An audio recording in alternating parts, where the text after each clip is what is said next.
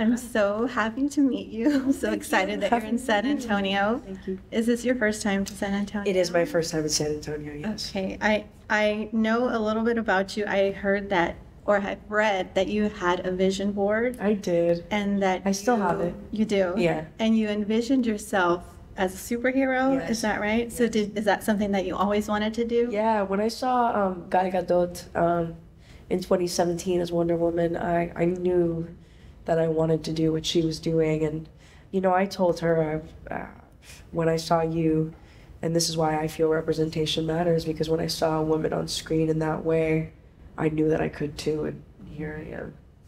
I feel like it's so important in the Latino community, Yes. seeing that representation. I have 2 daughters of my own, and they're like super excited to see you. So how do you feel now being that inspiration? Oh, it's really beautiful. It's still very surreal for me, you know.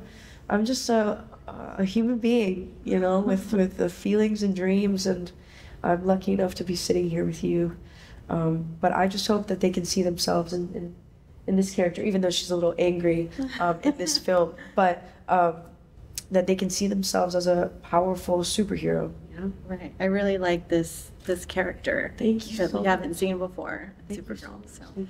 I did poll my audience on social media for questions that they wanted me to ask you. Okay. So the first one Dun, is, dun, dun. if for one day you could switch places and be the Batman or the Flash, who would it be and why? Because Batman is, you know, there's something very cool about superheroes that are human, you know. The whole story behind Batman is that he's a very wealthy character who has all the gadgets and gizmos, but he's a human being. And I think there's, you know, in these characters, there's a lot of pain and a lot of strength. And Batman is just a very, very, very cool character. And I think that's a really cool. Yeah, it's cool. Batman. Yeah, I'm Batman. Absolutely. If you had a secret identity, Yes. and you were a real superhero, what would that secret identity be? Cara Danvers. Yeah, no. You know, it's so funny. I can't wait to, you know, because of what we know about Supergirl, it's Cara Danvers, right? And she's wearing glasses and a button-up shirt, and she's a reporter. And I think that would be really cool to see. Maybe I'll dress up as that for Halloween. Do you have a dream villain that you would like to go up against as Supergirl? There's so many. Wowzers. There's so many. There's so many. Lex Luthor is a very smart man. There's just so many. I would love to ask the fans that. That would be something really cool to see what they think.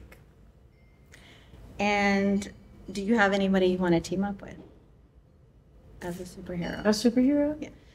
I was very deeply inspired by Gal and Wonder Woman, so for me that is a dream, I think.